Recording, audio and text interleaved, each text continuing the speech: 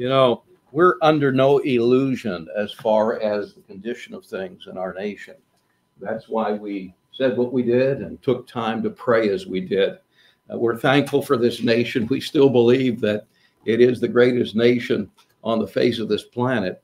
And that's not just bias. God has really blessed this nation and has made it a base for gospel preaching and missions for years now. But we are waning rapidly.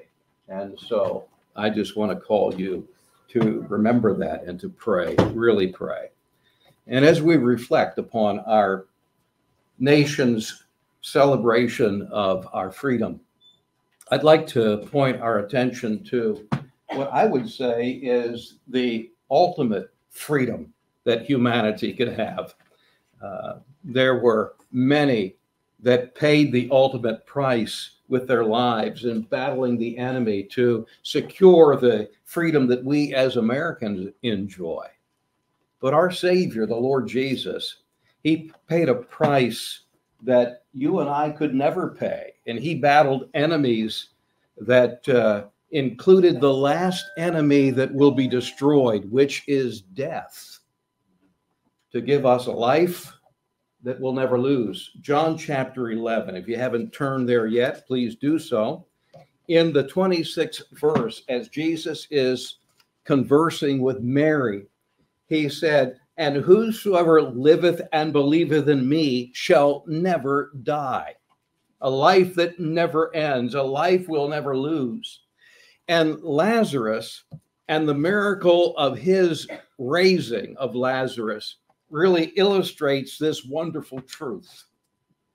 What it means to have a life that never ends. What it means to live free in the truest sense of that. And so we turn here to this 11th chapter of John's Gospel. And what you're going to find, very simply, two main points. Number one, in the first 44 verses, love's delay. You'll find several times there is a loving relationship between Jesus and this family of two sisters and a brother that was sick and died. And yet Jesus did not immediately beat a trail to their door. So love's delay, the first 44 verses, we'll understand what that's all about. And then the last part of the chapter, beginning in verse 45 and down through verse 57, is what we might title hatred's plot.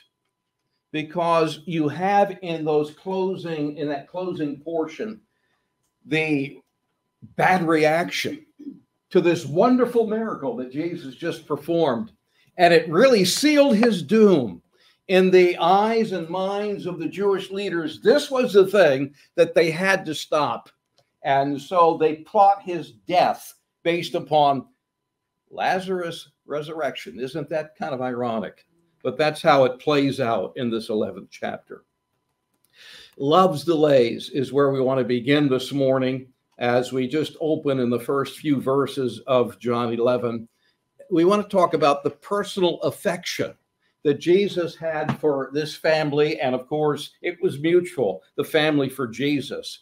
And as a result of that, because there was this affection between them, then why didn't he prevent the sickness that Lazarus contracted? He could have, obviously.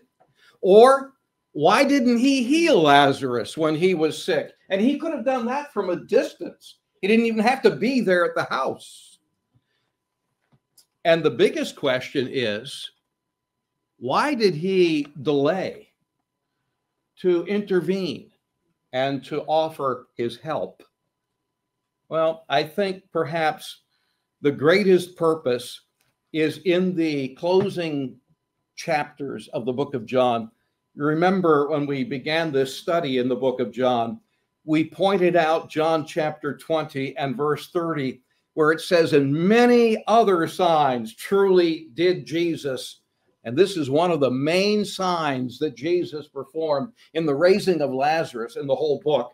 Many other signs truly did Jesus in the presence of his disciples, which are not written in the book. But what's recorded here, these are written that you might believe that Jesus is the Messiah, the Son of God, and that believing you might have life through his name.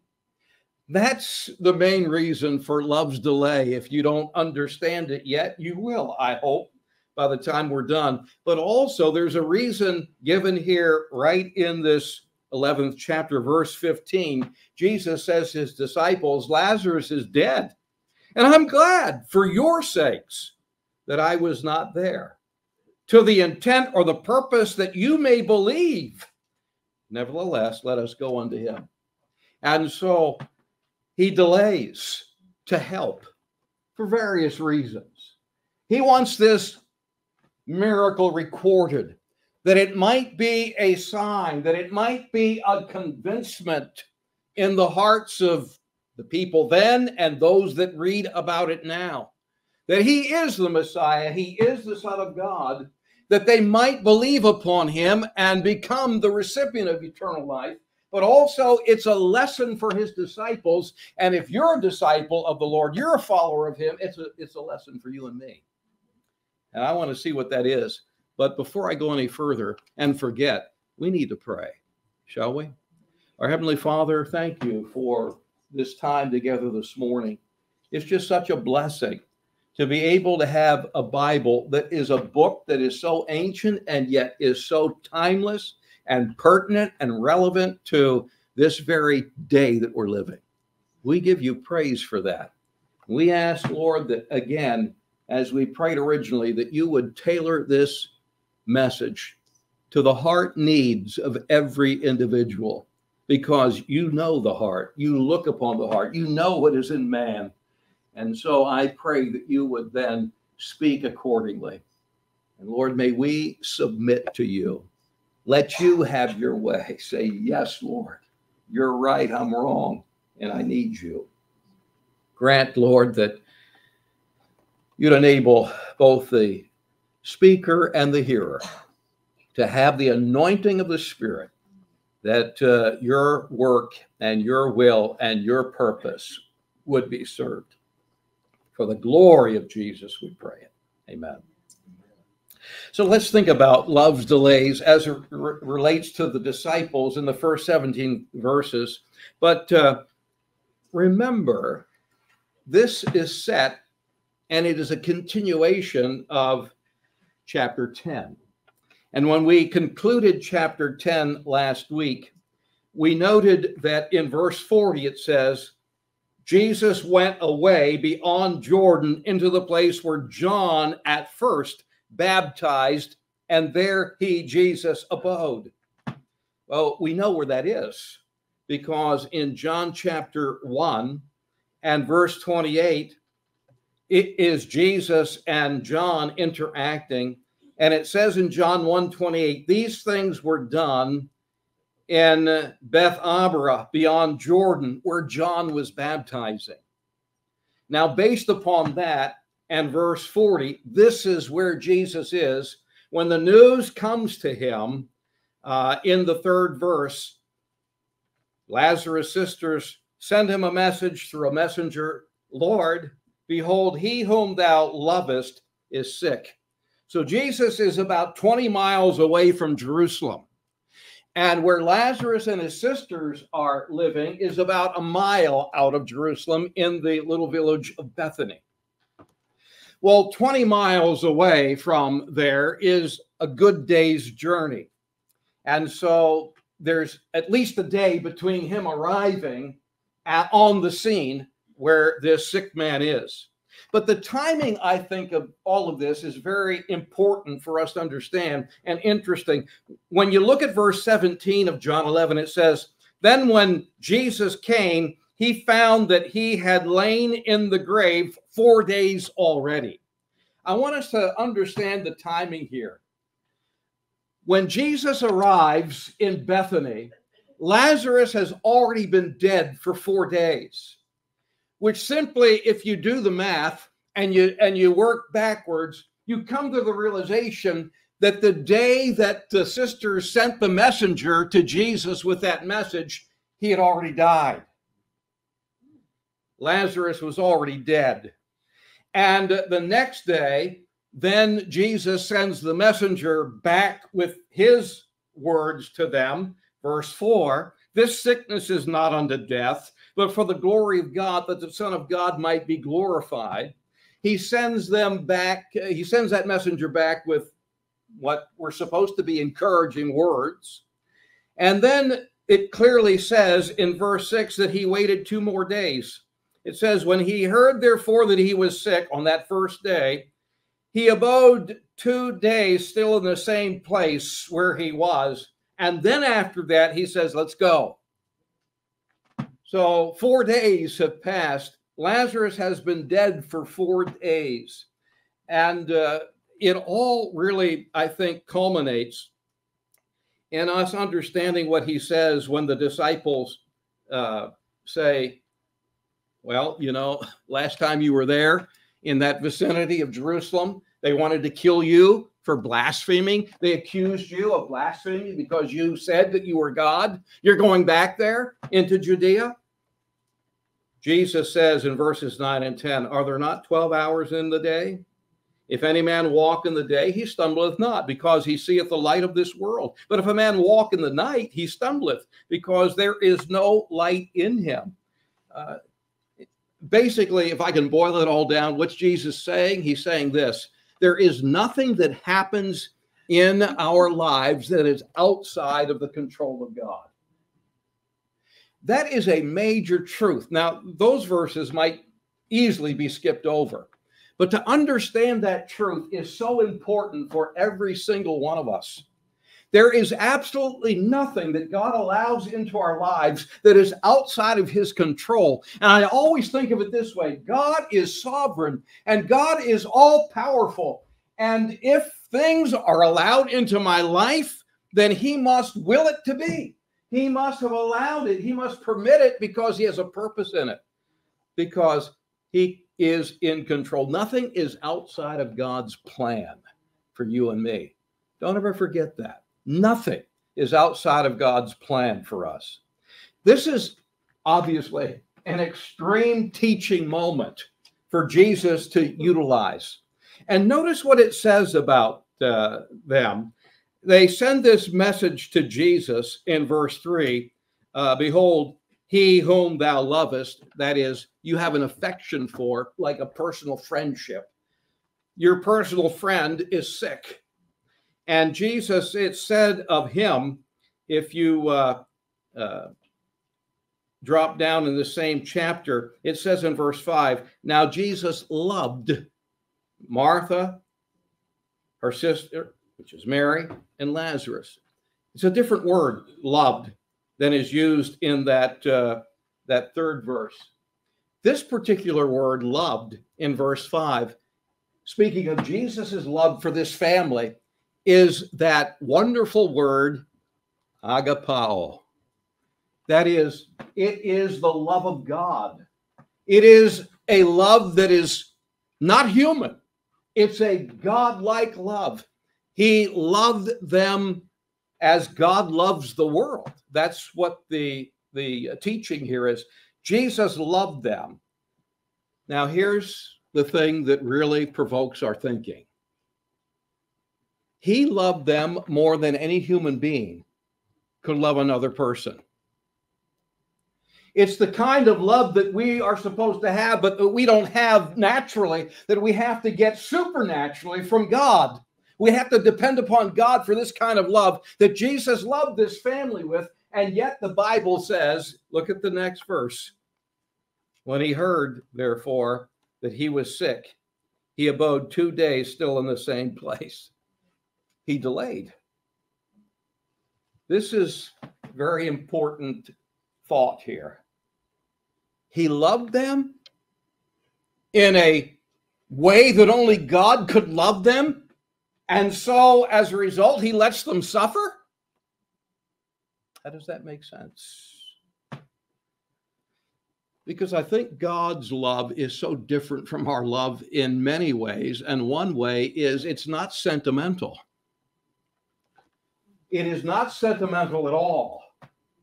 It is a love that is unselfish. God's love is unselfish. He is willing to sacrifice everything for the people that he loves. And so we know as a result that when he lets his people suffer, like he lets this family suffer, it's because he loves them to a degree that we know nothing of. It's a love that recognizes that this is going to be good for them. The suffering is going to be creative in their life. It's going to create in them a faith that they otherwise would never have. It's going to be a suffering that is going to bring great spiritual development into their hearts and lives that will stick with them throughout their lives. It's going to develop endurance, patience. It's going to be something that they will have experience and they can apply that in the future. It's going to be something that will just drive them to God and teach them to depend upon him. And it is suffering that reveals to us, if we look at it through that lens, suffering will always reveal to us the goodness of God. And the goodness of God has a very beneficial effect upon us. Suffering will also reveal to us the greatness of God, how he can keep us by his power, by his strength in the most difficult upheaval of circumstances. It is, as he says in verse 4, it is the love of God when we suffer, and he allows that in our lives, that he has now a platform to display his glory to us that we would never be able to see otherwise. And so he says, after he heard that, he loved them so that he let them suffer. He didn't move. He didn't run. If it was me, I'd have run. I'd have been there. That's what pastors are supposed to do, right? Hey, if I'm not there, then I've fallen down on the job. I'm not being the pastor I should have been. And I'm sure that was the thinking, the human thinking in those that were observing Jesus, that he didn't run, but he's putting God's glory on display. So some would believe that otherwise would never believe. And it's going to happen in the latter part of this 11th chapter. People are going to see the raising of Lazarus. And guess what? It's going to impact them so greatly, they're going to believe. They're going to believe in Jesus. They're going to receive him. And it is going to strengthen the faith of God's people, of the disciples and the family and other believers. It's going to strengthen their faith like nothing else. That's what's going on here in this, the disciples in love's delay. I want to look at the sisters. Let's pick up, I think the first one that shows up is Martha. Jesus arrives in their village. In verse 18, he arrives there. Many of the Jews came to Martha and Mary to comfort them concerning her brother. Then verse 20, Martha, as soon as she heard that Jesus was coming, went and met him. But Mary didn't. Mary's more pensive. Mary's thinking. Mary's meditative. Mary's not impulsive. She's the one, every time you see her, she's falling at his feet. Or she's at his feet. In verse 21, Martha said, Lord, if you'd have been here, if you didn't delay, if you wouldn't have taken your time, if you would have come instantly, my brother had not died. But Lord, I know that even now, whatever you will ask of God, he'll give it you. Verse 23, Jesus said, your brother will rise again. Martha said, oh, I know. He's going to rise again in that resurrection at the last day. She wasn't thinking about Jesus raising him from the dead right there instantly. She's thinking about the future resurrection, and there is one. There is a resurrection of God's people. There is a resurrection of lost people. The Bible teaches that. We're not going into that at this point. Verse 24, Martha said, I know that he shall rise again the last day, the resurrection of the last day. But look at Jesus's answer in verse 25 and 26. And I love it. He says, the resurrection? An event? A day? No, a person. Me. I am the resurrection. There is no resurrection event. There's no resurrection at the last day. Apart from him who is the resurrection. That's the basis of what he's saying. So here's the Christian family. Here's these believers, and they're overwhelmed with this trial. Their brother has died. You know what overwhelming trials call for? Overcoming faith. And that's what Jesus is seeking to develop and create in these people. Martha, she does the right thing.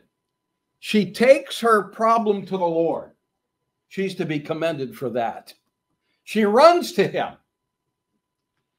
She believes that God's in control to a certain degree.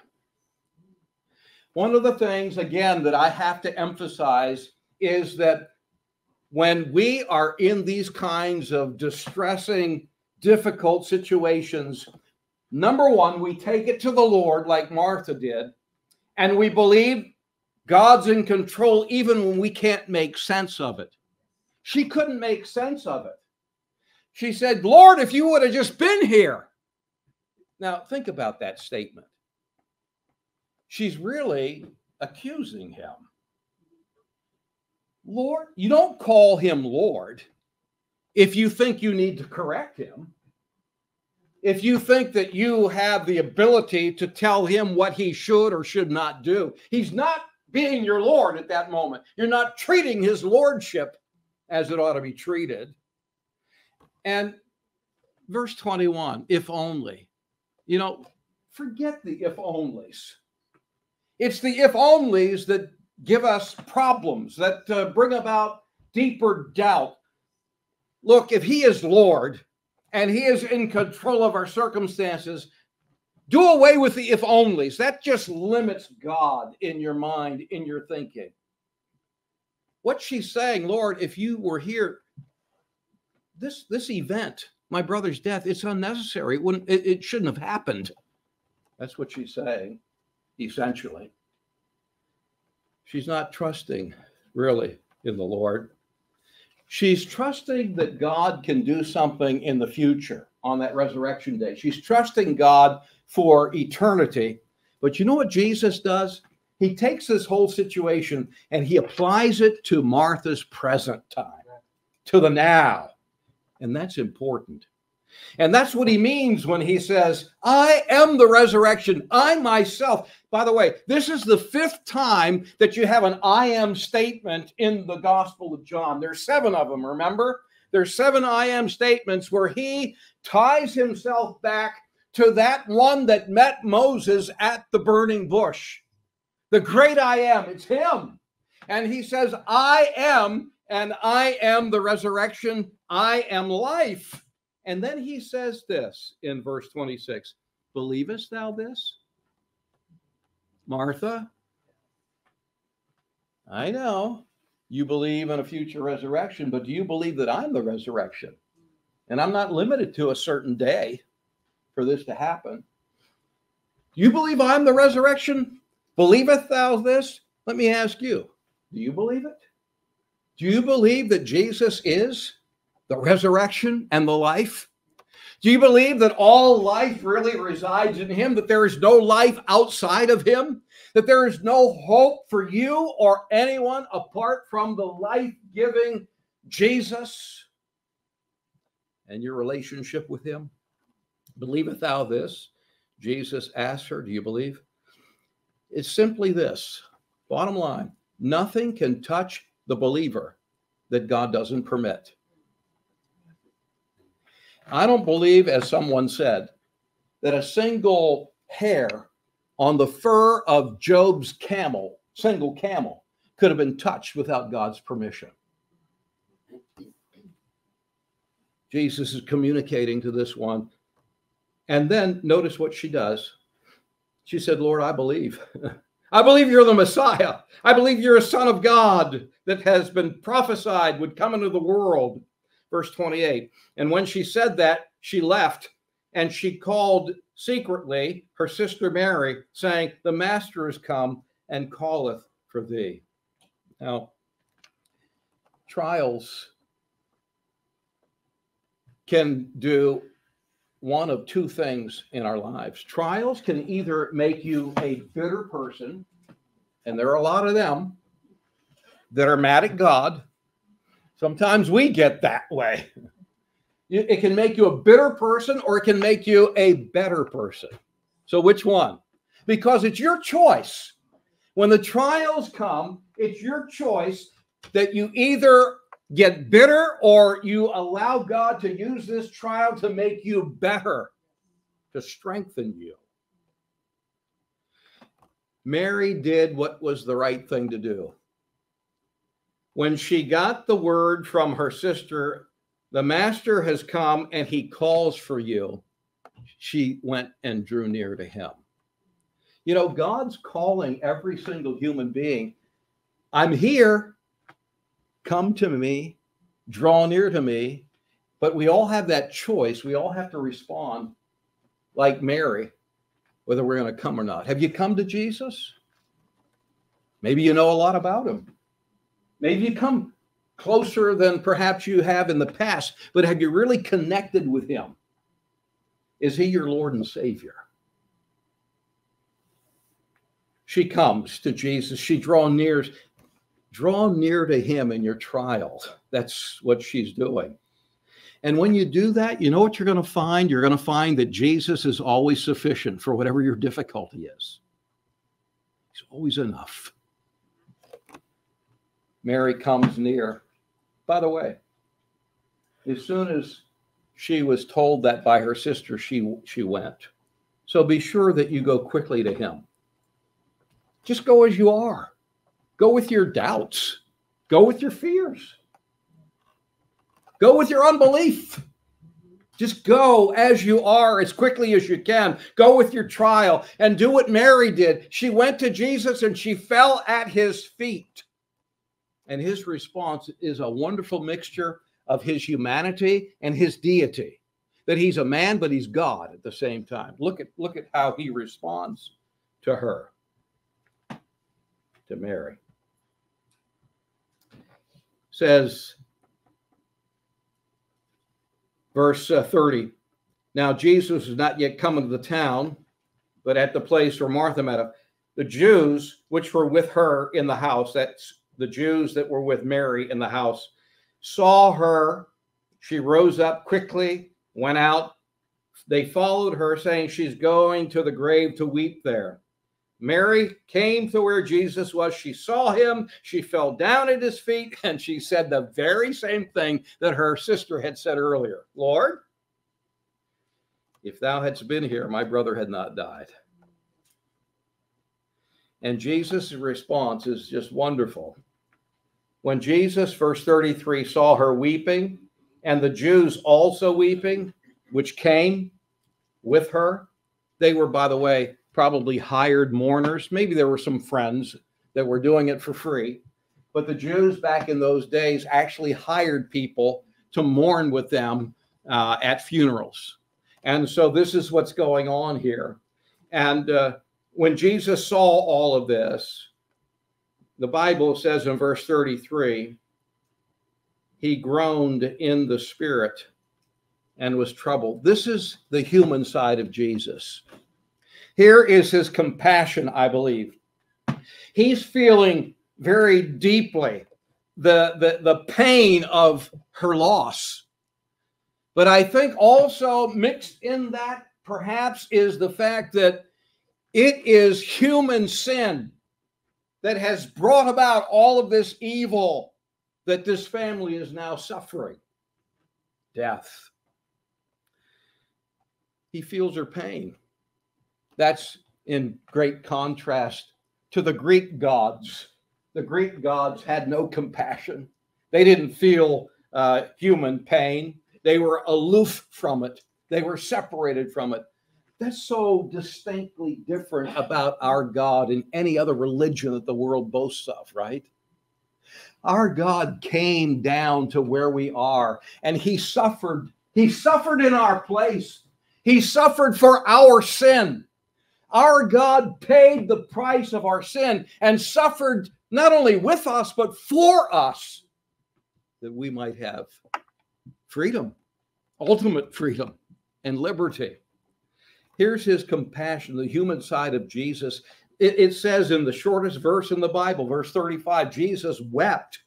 That means he openly burst into tears. It was obvious. He was weeping. It's the human, compassionate side of Jesus. He bursts into tears. And read on. Verse 36, they got it. They said, behold how he loved him. Some of them, verse 37, said, well, if he opened the eyes of the blind man, the man that was born blind, couldn't he have caused this man to not have died? Verse 38, Jesus, therefore, again, groaning in himself, a different word that is used from verse 33. This word groaning in that 37th verse is a word that literally means to shudder, to snort, to gasp. And I think he's just, it's a plethora of human feelings and knowledge that are just culminating in the mind and heart of Jesus. And it's a revelation of his humanity and his compassion. But then we get to the deity side that is revealed in the resurrection power that he is about to unleash here in this chapter. I want you to note it with me. It says in that 39th verse, he gives a command. He says, take ye away the stone. Martha said, whoa, wait a minute. She said, Lord, by now his body has so decomposed, it stinks. You know, Israel, you know, the climate, right? And they didn't use any embalming at all. In fact, I wanted to read this to you so you get an idea of what a body 4 days dead was like. The Jews would wrap up the body in linen, and they would sprinkle different layers of and different kinds of spices in there. Now, there's two schools of thought that the spices would mitigate the smell somewhat, but others said no, it was to bring rapid decomposition of the body, because they would then take the bones and put the bones in a special little box. But whatever. Here's what happens in 4 days. The heart stopped beating, and the body's cells, then deprived of oxygen, began to die. The blood drains from throughout the circulatory system, and it pools in the extremities. Muscles begin to stiffen, and rigor mortis sets in after 3 hours. By 24 hours, the body has lost all its heat. The muscles then lose their rigor mortis in 36 hours, and by 72 hours, rigor mortis has vanished. All stiffness is gone. The body is soft. Looking a little bit deeper, as cells begin to die, bacteria go to work. Your body is filled with bacteria, but that's another subject. The bacteria in the body of a dead person begins to attack and break down the cells. The decomposing tissue takes on a horrific look and smell and emits green liquids by the 72nd hour. The tissues release hydrogen sulfide and methane, as well as other gases, and a horrible smell is emitted, and insects and animals will consume parts of the body if they can get at it. So, welcome, meet Lazarus, 4 days dead. That's the condition he's in. That's what she's talking about when she says, Lord, by this time he stinketh. He's been dead for 4 days. You know what Lazarus, his name means? Whom God helps. Lazarus, whom God helps. if a believer is going to see if God's glory is going to be revealed, this is what has to happen. God has to be trusted. God has to be permitted. We have to allow God to let whatever needs to happen in order that he might reveal his glory. Here's an illustration of what it really means. You know that slogan, I think it's on the license plate of the state of New Hampshire? What did it say? Live free or die. Live free or die. Here's a spiritual illustration of what it means to live free or die. Actually, in order to live free spiritually, you have to die spiritually, is what it's talking about. What happens here is Lazarus is physically dead. Of course, he is raised. And then notice what happens. Jesus prays. He says to Martha, first of all, didn't I say that if you would believe, you'd see the glory of God? Then he prays. And then verse 43, he says three words. Lazarus, come forth. But he didn't say it quietly. He actually shouted those words like loud at the top of his lungs. Lazarus, come forth. What happens? Verse 44. He that was dead came forth, bound hand and foot with grave clothes. His face was bound about with a napkin. And Jesus said, loose him and let him go. Now, this is all very interesting. And I think I should bring this to your attention.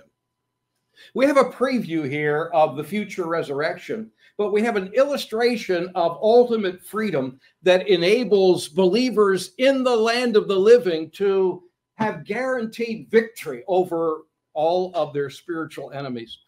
Isn't it something that Jesus didn't roll the stone away? He told them to roll the stone away. Isn't it interesting that Jesus didn't unwrap Lazarus' grave clothes, but he tells them, loose him and let him go? You know, God doesn't do miracles that he wants us to do when he wants us to do something in obedience to him. Perhaps there's a stone that God wants you to roll away in your life. Perhaps there is some hard, stubborn attitude that he wants to remove. He wants you to remove. Maybe it's someone that you're on the odds at odds with. Maybe it's some unconfessed sin that you have. There's some obedient step that God wants you to take. Forget the miracles until you're willing to take that step. Until you're willing to obey the Lord, the miracles are going to be on hold, so to speak. God won't do for us what he's asking us to do. Now, he will enable us to do whatever it is that the obedience would require, but you have to take that obedient step, and then God will do the miracle. That's the way it's set up. And this is what the raising of Lazarus really illustrates for us. It illustrates the spiritual victory and power that is resident in the life of the believer, because Jesus is in us. Jesus is not just there, he is in us. And that same resurrection power resides in us. And that's miraculous, supernatural power that God can perform in and through our lives. And then there is, in the end of the chapter, I'm not going to take the time to really look very closely at it, but there's the hatred's plots. It says in the next verse, verse 45, that many of the Jews which came to Mary and had seen the things Jesus, many believed. You know, there's two kinds of belief. There is a head belief, which doesn't amount to anything. It never changes a life. It's an intellectual agreement, but it's not an act of your will. There is a head belief and there's a heart belief. And your belief has to go farther than your head. It has to be more than you just assenting to, yes, this is truth. Yes, I believe that mentally. It has to be, and because of that, Lord, I submit my life to you. I'm depending upon you. I'm receiving you. That's a heart belief. So there's two kinds of belief. I'm not sure which kind is mentioned here in that 45th verse. I would like to think it's the second kind, because the second kind, a heart belief, is a saving faith. And it's a transforming kind of faith. Which kind of faith do you have? How do you believe? What kind of belief do you hold? Yeah, I agree with that. Or have you submitted your will to what you believe and allowed God to use it then to change your life? Here's really the final purpose of the miracle in these verses. And you might think this strange, but God set this up so that his whole plan of redemption could go forward. Look at what happens. Verse 47, the chief priests, the Pharisees, the Sanhedrin, the ruling religious council of the Jews, they met and said, what do we do? What are we going to do? This guy does amazing miracle, remarkable miracle. And if we let him alone, all people will believe on him, and the Romans are going to come, and we won't have anything left. We won't have our position. We won't even be a nation. Verse 49, one of them, named Caiaphas, the high priest that same year, said, you guys, listen to me. You don't know anything at all. Let me inform you. Here's what he says, verse 50. Consider that it is expedient for us that one man should die for the people, that the whole nation perish not. Verse 51, and this spake he, not of himself, but being the high priest that year, he prophesied that Jesus should die for the nation. Isn't that interesting? You know, it really is not a glory job to be a preacher, because God can put his message in any lip. He can put his message in anyone. As I've said, he can put his message in the mouth of a donkey.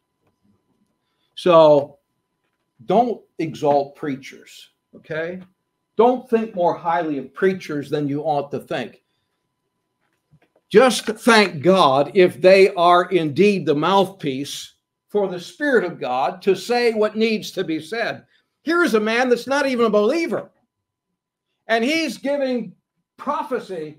He's telling the truth as to why Jesus himself comes. And Jesus has set this up. This hateful plot is going to result in his crucifixion. And so it's all good. God's in charge of all of this. They've witnessed a miracle, but this is the basis for his enemies now to kill him. Because you can see miracles, but if you don't believe, you know what miracles do? It just hardens your heart. It's all they do. Unbelief is not that you have insufficient evidence. Unbelief is just selfish reasons. You don't believe because you don't want to believe. It's going to cramp your lifestyle, or it's going to make you do this, that, or the other. And that's why people don't think that atheists really have an intellectual. No. They have an agenda behind the scene. They don't want a God in their life, because if they have a God in their life, then they can't live the way they want to live. That's the bottom line. And that's what's going on here. And you can be devoted to religion. You can even be devoted to Christian truth and still be an unbeliever. These guys were speaking Bible truth, and they were unbelievers. They were unknowingly. They were planning and prophesying Jesus' substitutionary atonement, which we rejoice in. Amazing. Well, there's one main thought that I want to conclude with, and that's this.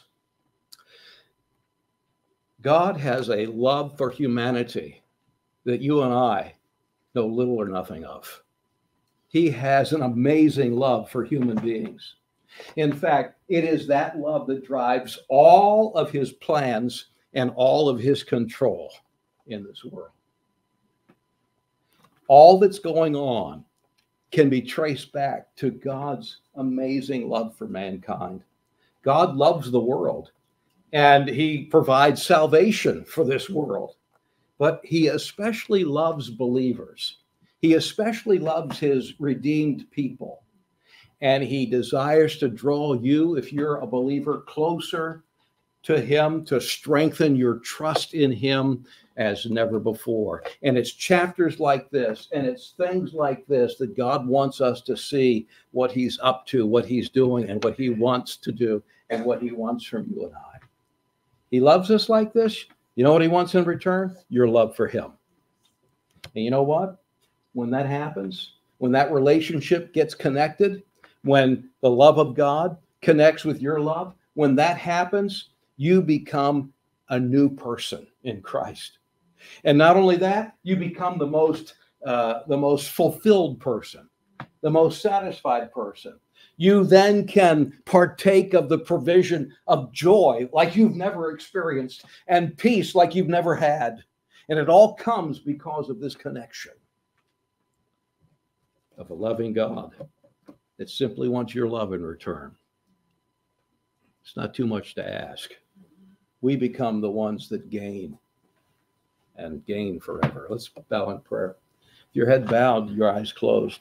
Perhaps maybe you're mad at God. You're angry or bitter at God because of circumstances that you've had to go through, things you've suffered, and you've forgotten the fact that, you know what? God loves you and is allowing these things to take place in your life because he wants only what's best for you. I hope you'll hang on and you'll come to the second service, to the Bible study, because we want to see why God allows suffering in our lives. We want to look at it a little closer in this chapter. There's a lot more here than we haven't even touched. But if you are struggling today with your attitude toward the Lord and the circumstances that you've either had to go through or you're going through, why don't you settle it right now? Lord, you are Lord. You're Lord. I'm not. And I'm going to trust you, even though I can't understand at this point. I'm going to trust you. And God, I need to ask you to forgive me for the way that I've acted, for the way that I have accused you and been embittered toward you and taken that out on other people. I need your forgiveness, Lord. And I just want to submit my heart and my life to you this morning. Maybe you need to do that. Say, I surrender. God, I thank you. All that you've done and are doing in my life and will do, I'm going to trust you.